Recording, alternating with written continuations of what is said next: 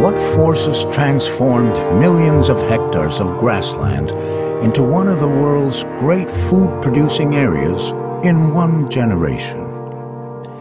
At the time of Confederation in 1867, what are now the provinces of Manitoba, Saskatchewan, and Alberta were home, as they had been for millennia, to First Nations people following their traditional way of life.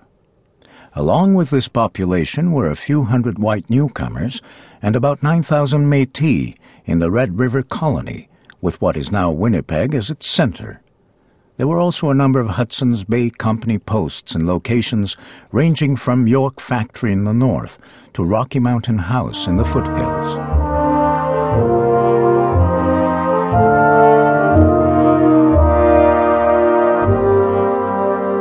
By 1921, there were 610,000 people in Manitoba, 775,000 in Saskatchewan, and 588,000 in Alberta.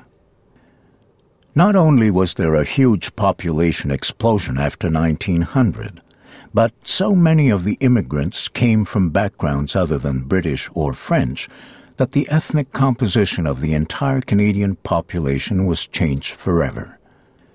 Russians, Poles, Estonians, Icelanders, and Ukrainians, the biggest single group, came in large numbers, as well as groups with a common religious identity, such as the Mennonites and Hutterites from Europe and the Mormons from the United States.